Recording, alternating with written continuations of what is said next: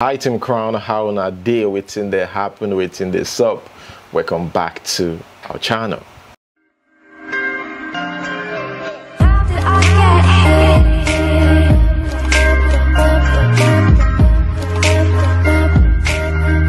The federal government has been waiting for Nnamdi Kanu to make a mistake. They've been waiting for him for 2 good years to just make that mistake. And what am I trying to say? I got the report this morning that Nnamdi Kanu has been on, that the federal government rather has been on Nnamdi Kanu's trail for 2 years. Now for 2 years, they've been waiting for him to make that just one mistake.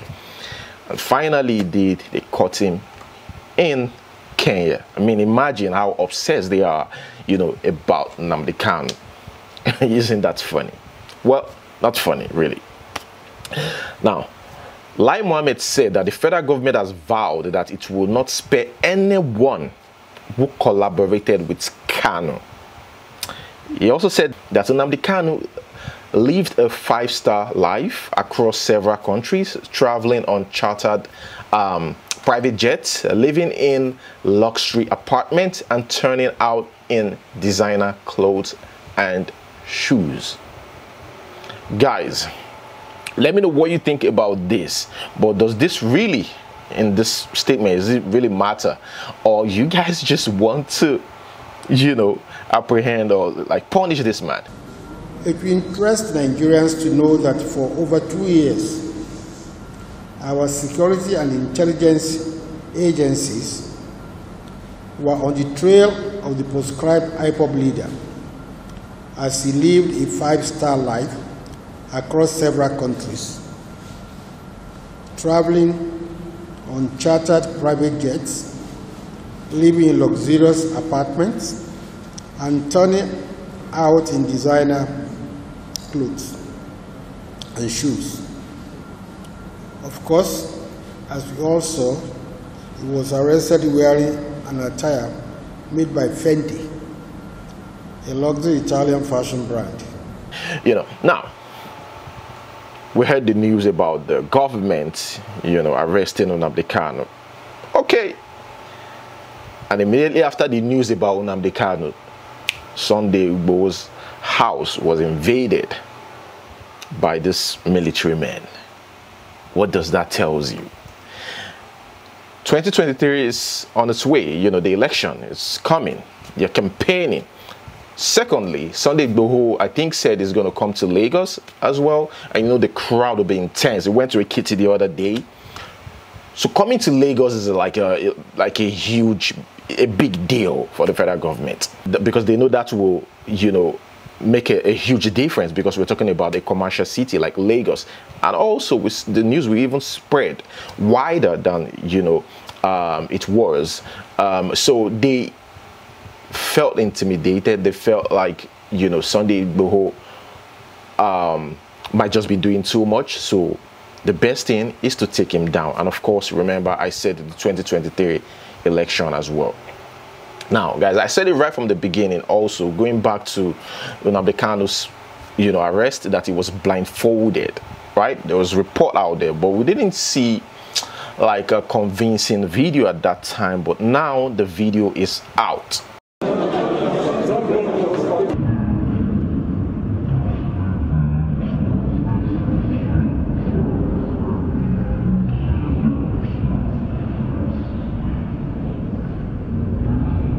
Let us focus on Sunday Igboho. So sad. The DSS released a statement saying that yes, they confirmed the attack. Yes, we are behind it. Remember, I said that Channels News reported this case saying unknown gunmen. I saw it in another news platform that these guys are actually, military guys. They are from the Nigerian army. They are sent by the Nigerian government. Well, they finally confirmed that, and they declared him wanted. They said this guy is wanted. They held a press conference because of this, right? It is also to appraise stakeholders that the 5 AK-47 rifles, assault rifles recovered from the building are suspected to be those collected by Igboho men from Nigerian customs and immigration personnel at the Bureau of State. I think last month or thereafter. The gun fuel, which lasted for an hour, offered Igboho the chance to escape. Sunday Adeyemo, alias Igboho, is now on the run. Igboho may run as far as he can. He may hide as long as he wants. He might have attacked the future operation that his friend carried him. But this will be. They killed 2 of Igboho's men. In fact, here is, I should be able to put one of the guys, their picture. I should be able to put it around here. Yeah, I should be able to put it here. Now, they killed 2.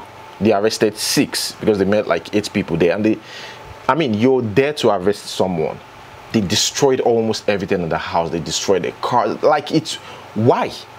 You said you want to go and arrest this. I mean, we have the Fulani leaders, we have the kidnappers. The Fulani leaders are there watching their counterparts, you know, killing, kidnapping. They didn't call them to order. You guys didn't arrest the leader that talked to your guys. No. But people like Sunday Igboho and, you know, Nnamdi Kanu are the threats. You know, if you look at, if you try to weigh this thing, you just see that it really doesn't make sense. Now let me say that if the federal government have demonstrated capacity and can arrest Nnamdi Kanu, they should also exhibit the same zeal and will and decision to arrest these Fulani herdsmen that are terrorizing our state and our country. Let that be done.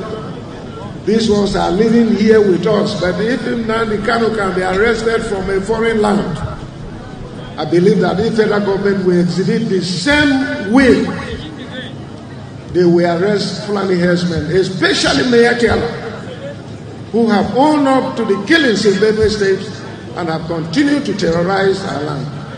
It is laughable and unfortunate when I heard that Mayatiala are calling Nnamdi Kanu a terrorist, someone who is fighting for the liberation of his people is being called a terrorist by a terrorist organization called Mayatiala and Fulani herdsmen.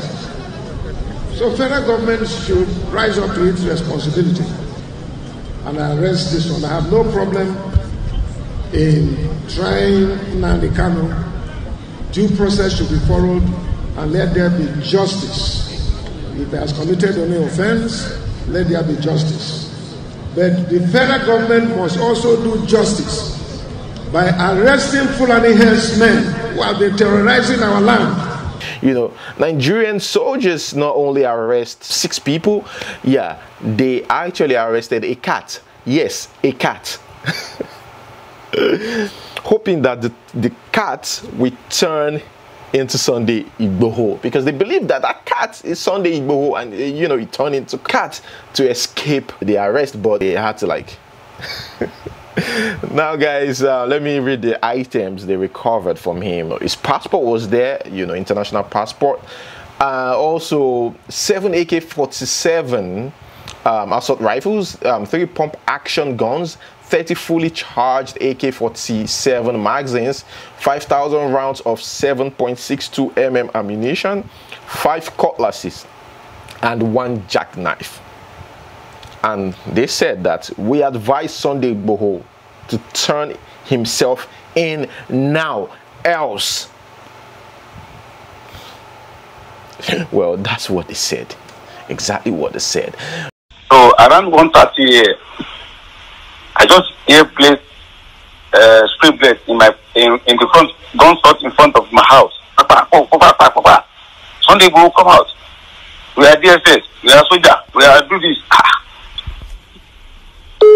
So and now I peeped through in the window. I saw them with uniform, DSS uniform, and soldier, Nigerian Army. So I was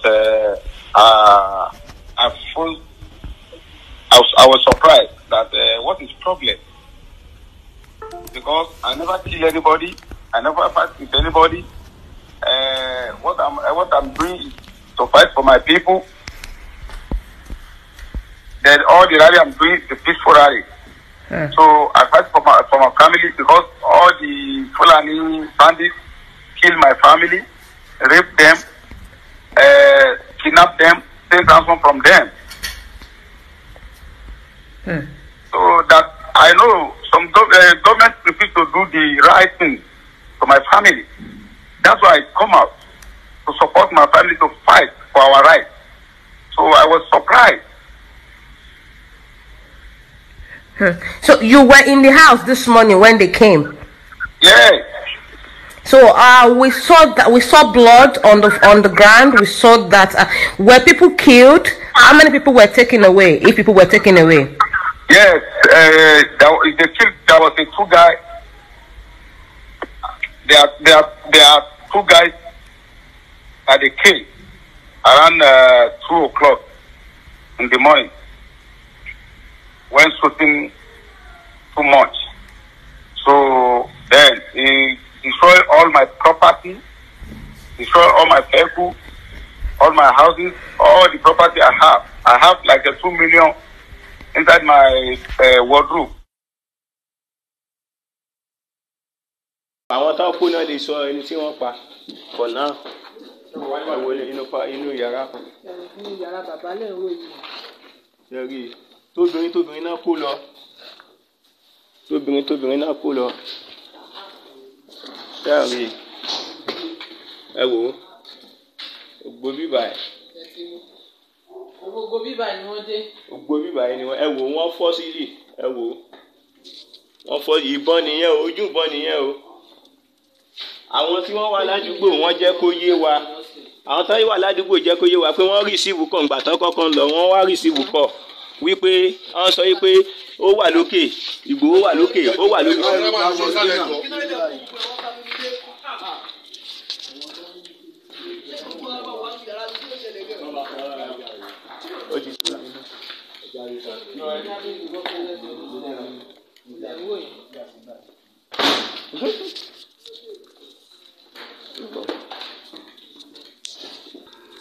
Ẹ ò gbónú yàrá wọ́n ti dá gbogbo ẹ̀rú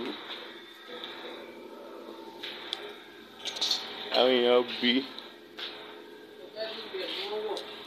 kò síbi tí wọ́n wà nílé yìí. Okay guys, that is it. Let me know what you think about that in the comment section below. Let us give that a break. Let's talk about Davido and his guys. Now, Special Spesh said, posting Davido's picture saying, "Baddest is with me and he is okay. They will only try, but they will never break him. The mission, the goal, the motivation, and the skin is different." What is it trying to say? Sometimes I just think Special Spesh talks anyhow. Who is breaking who? Sometimes, it's just better to write RIP and shut up. But there was another thing he said recently about ObamaDMW. He said he never forgave Obama and he unfollowed Obama even after Obama asked him to follow back, but he refused to. Like, they were stubborn. That's amazing, him being real. He said, "So I speak true as a real. Okay, I know I was extreme and never forgave you or followed you back all the times you asked. But in the last 3 years, you grew and saw my angle of reason, thoughts, and goals. You were true to the team. We're two stubborn guys. It was always love, though. Just that we stood on different sides with different approaches and different backgrounds, which we were stuck in.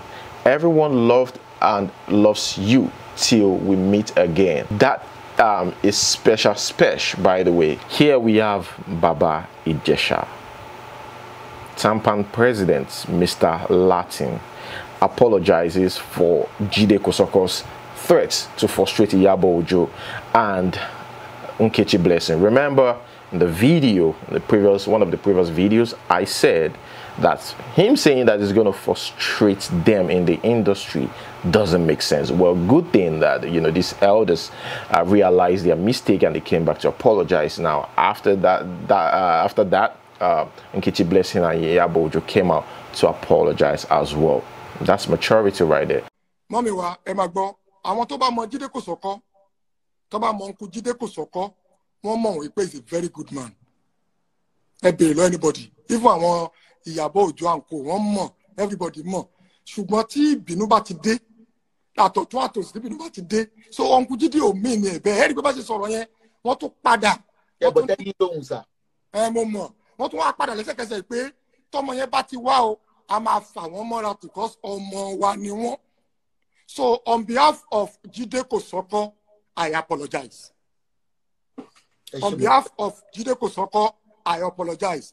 On behalf of Tampan. That's fine. That's okay. But Jídé Kòsọ́kọ́ released a statement after that, and he said exactly what I said in the video, saying that the conference meeting wasn't held because they're supporting Baba Ijesha. It's because Nkechi Blessing and Iyabo Ojo called them out and kept abusing them, and also the organization, the Tampan organization. So they said that they are not supporting, and they will never support Baba Ijesha. It's just the derogatory words that Iyabo Ojo and you know, Nkechi Blessing used against them. Okay guys, moving on to the next news. Here we have a blackmailer, right? This guy right here is 25 years old. Now you'll be shocked what he did. Well, I just want to say this: a blackmailer will never stop collecting money from you if you don't stop them. Now, I don't mean killing them, right? Just like what this person did. Call the police, you know, and arrest the guy, all right? And they trace the guy and arrest him, right? This guy keeps demanding for money from this lady every 2 weeks. Extorted over 7 million from her. And that is because he's got the lady's nude pictures. Now, the first time he threatened the lady, he requested for 200,000 naira, which the lady sent immediately.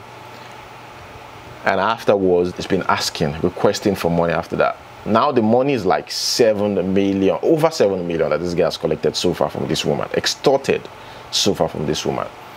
In fact, to the extent that the woman said that she started contemplating suicide because this is too much. Well, they successfully traced this suspect to his hideout in Ibadan or your state, where he was apprehended. And if you checked or you investigate the matter or you follow up this story, you realize that this guy might just be using everything to buy drinks, you know, going to clubs, staying in a hotel, like pay for, like, you know, 4-star or 5-star hotel and stay there for like a months, you know. But on interrogation, this guy confessed. Now the report was silent, you know, about how the guy got her nude pictures. The report was silent on that, and that's what people are asking, like, how did this guy, how did he get your pictures? Anyways guys, let's move straight to the next one. I'm gonna read this. 3 friends were rushed to the hospital. 2 couldn't make it. The one that made it was in a coma and died 2 days later as a result of liver failure. They overdosed on paracetamol. How is it even possible? It's paracetamol. What really went on? Let me explain. So this guy explained it. Just listen closely. They went to the club. They couldn't lay their hands on tramadol. So they decided to try out paracetamol, as it is cheap and also had pain relieving properties and easily available. So they bought cards of paracetamol, emptied it in Lacasera drink to speed up the drug's effect. They drank and partied, but when they were done, the paracetamol was just getting started. The 3 of them slumped and had to be rushed to the hospital. 2 died that night. The other struggled, but his liver still failed and he died taking large doses of paracetamol in a day is already dangerous. Now, putting it in a carbonated drink even makes it more damaging. Okay, well, that is just the story, right? So guys, say no to drugs and substance abuse. Such an interesting story. Well, let's move straight to the next one. Since the news about the Super TV boss, we've been hearing, you know, different opinions on social media, interviews, people talking about these things, reactions on social media, mixed reactions on social media. Now here we have Mova your view, you know, on TVC. She said that, is there a way a man can respectfully have a side chick? Guys, I want you to let me know. This is interesting, by the way. I want you to let me know what you think about this. But let's watch this video. Doctor, is there a way a man can respectfully have a side chick? Let me explain. Because I know a man who says, Maria, I cheat on my wife, but I do it. I don't put it in her face. My wife lives in Canada. I mean, when I'm home in Canada, I'm 100% with her, with the children. I pay the bills. When I come to Nigeria, when I go to the UK, US, I have my girls over there who I call and they are there and we do their thing. And I clean it up nicely. It's neat. Me, my wife cannot look at my phone and say anything. You know, it's very neat. There's a way we do it. So in that way, because he has respect for his wife and he cherishes what they have together. So he's doing it in a way that would not make her. So his wife knows that decently. He's been decent about it. Would we say that that's acceptable? Can we as women reconcile ourselves with that? Okay, our men they are doing it in Japan, in Taiwan, not near me. Is that respectfully? I want to ask a question for the woman who says, I would rather stay in the house. I've worked too hard, I've sacrificed too much, just let it go for some small girl outside to enjoy it. Is there a way to normalize the conversation of accepting a side chick and still living in the marriage without being... Moving on to the next news. Here we have a man who has been sentenced to life imprisonment for the death of a woman seeking spiritual help. In fact, according to reports, she needs spiritual cleansing, or I think the pastor offered to do that spiritual cleansing. The thing is that's actually wrong with her, that she felt like was wrong with her, is her inability to conceive. She said she couldn't conceive, and it's been 7 years of marriage that she couldn't conceive, and that's why she came to this man. And according to reports, this man must have raped her, you know, and it was confirmed that it did all sorts. And again, this lady came all the way from Lagos to Ekiti to meet this man. That's how desperate people are, you know. Sometimes it's just simple things, just going to the hospital, check out what is wrong with you. It might be something that is just little, but you go and meet this spiritual father who will, some of them will take advantage of you. And this happened in 2017, but this man has been sentenced to life imprisonment. Well, according to the prosecution team, he invited the deceased from Lagos to Ado Ekiti on the pretense that he has a solution to her barrenness. On getting to his church at Palace of Mercy, Matthew Street, in Ado Ekiti, the convict hypnotized the victim and lured her into his room. He thereafter spread a white cloth on her and raped her.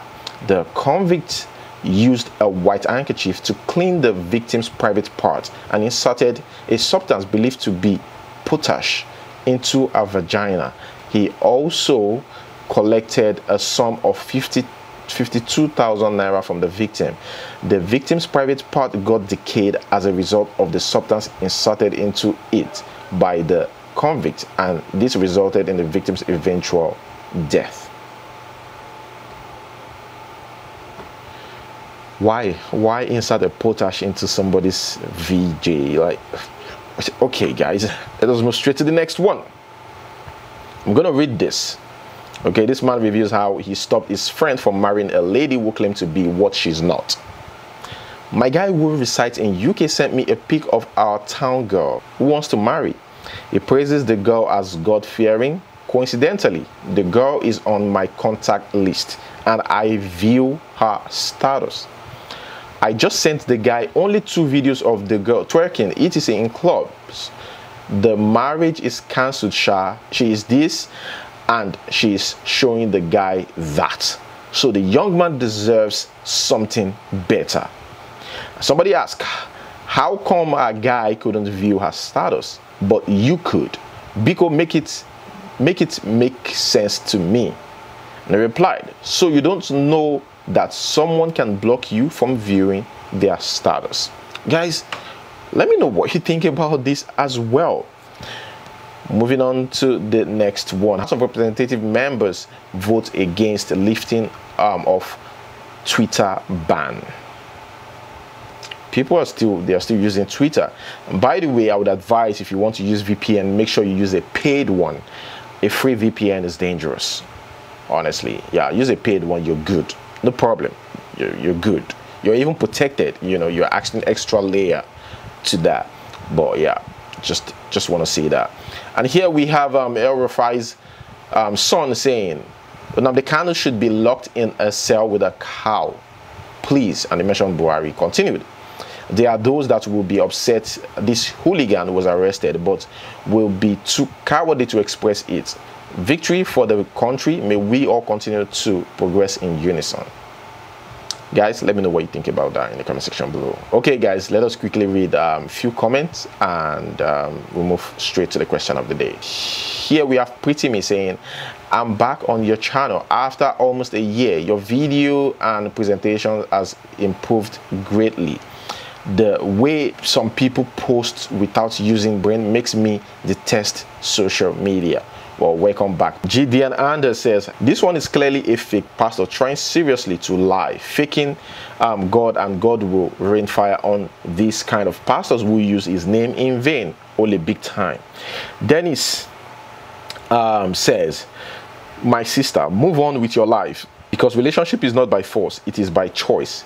Make your choice now. Good work, Bo. We love you. Thank you so much, Dennis. Emmy Marion says, your mind is not in the marriage again. Go with your mind, my dear.